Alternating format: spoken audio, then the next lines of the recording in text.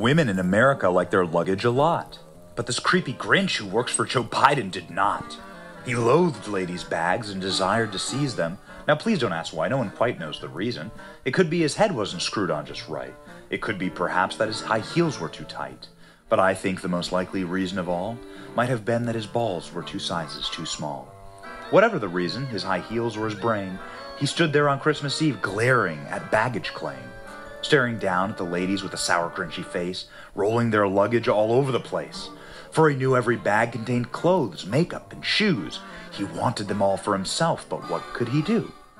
He growled with his Grinch fingers nervously stressing, "I must find some way to stop these women from dressing. Why, for 33 years I've put up with it now. I want to dress up in women's clothing. But how?" Then he got an idea. An awful idea.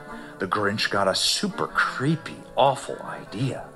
"I know just what I'll do," the Grinch laughed in his throat, and he made a quick Santa Claus hat and a coat, and he chuckled and clucked, "What a great Grinchy trick!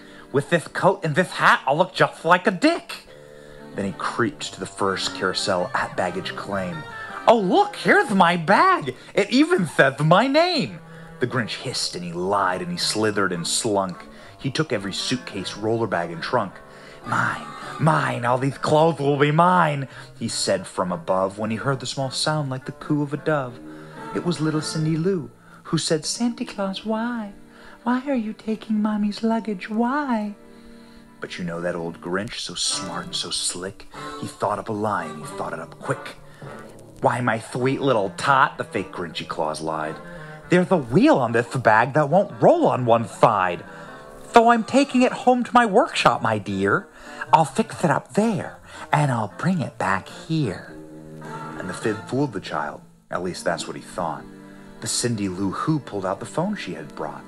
"Help, officer! A creep's in baggage claim as we speak. He's stealing women's luggage, and he looks like a freak." The police arrived at baggage claim in a flash. They cuffed the Grinch and returned his stash. What happened then? Well, in America, they say, the Grinch's small balls shrunk 3 sizes that day. After 10 years in prison, the Grinch learned something more. If you want women's clothes, just go buy them from a store. Merry Christmas, you filthy animal.